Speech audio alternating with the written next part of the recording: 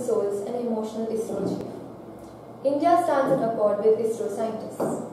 Chandrayaan-2's moon lander Vikram was scheduled for a power dip between 1 am and 2 am on September 7, partially succeeded to set the spacecraft into orbit for a year, while Vikram lander lost the contact.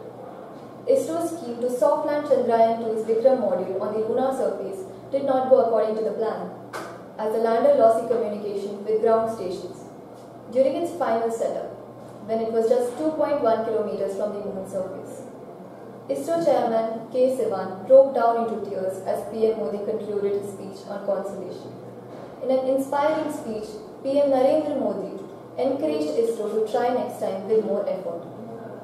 Our courage has become stronger, our determination to touch the moon has become even stronger. We came very close, but we need to cover more ground. Learnings from today will make us stronger and better. There will be a new dawn, he added during his speech. The PM hailed the scientists for their enormous contribution in making India self-sufficient and proud through space missions, and said, "Friends, I could feel what you must be going through few hours back. Your eyes say it all. You live for India's honor. I salute you. You all have worked hard day in and night." Modi underlines that the best of ISRO's space program is yet to come, and that this failure will not dampen India's determination to touch the moon.